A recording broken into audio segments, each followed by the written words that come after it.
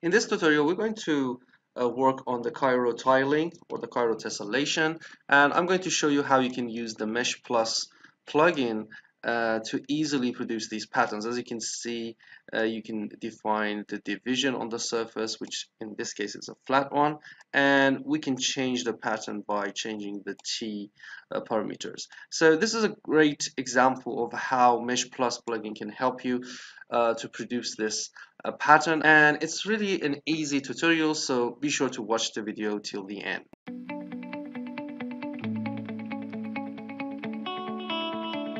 Okay, to start from scratch, what we want to do is to go into the Rhino interface, and let's just go to the surface.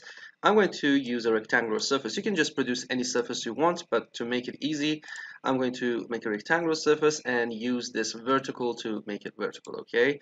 I'm going to use the shift key to make the ortho direction and bring it up, and assume that this is the surface we're going to work on, okay?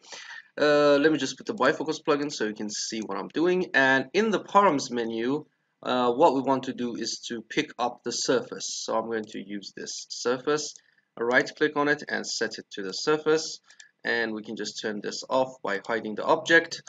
And now, before we start, you have to install the Mesh Plus plugin. So you can put the plugin into the File, Special folder, and into the User Object folder. And when you just restart your Rhino and Grasshopper, you will have a Mesh Plus here. And here in the Make section, there is the Cairo Tiling. So the first one is the Cairo Tiling. And beware that the Make section is all about surfaces. So you have to give this a surface, which is a NURB surface. And when you give it to this, and let's just turn this off, you can see that the pattern just emerged on the surface. There's a UV division, that's really easy. I'm going to start from 1 to maybe 12 and give it to the U, and Control C, Control V, give it to the V, and we can control the number of the patterns, okay. The next one is the evaluate or the T, and it's a number between 0 and 1.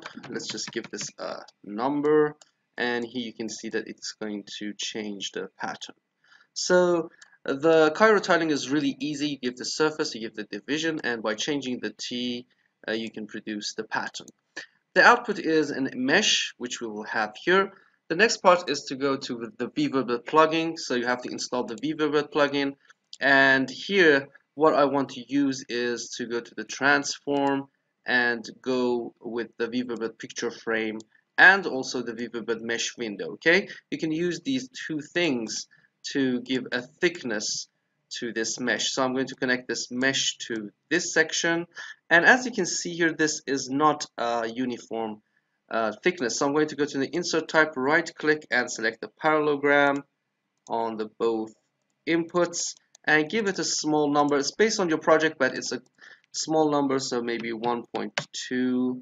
I'm going to give that to the distance, and by changing this, you can see it's going to give it a thickness. The next part is to give thickness to this frame, so I'm going to go to the mesh thicken component and give it to the output of this frame, and let's give it a distance. And you can see that I can give this thickness. That's it. And now we can bake this into layer 1 maybe, and bake this one into layer 2, and close the Grasshopper interface. Here you can see how easy it is to produce that windows and frames by this Cairo Tiling, Cairo Tessellation.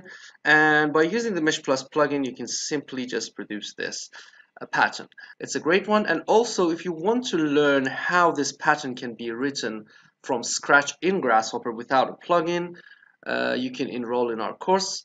We have this lesson in our course also, which I explain how to produce this pattern, dispatching these things, and help you to model this in Grasshopper from scratch till the end. Okay, thanks for watching. Remember to like this video. What do you think about the Cairo tiling? Is it useful for you? And see you next time.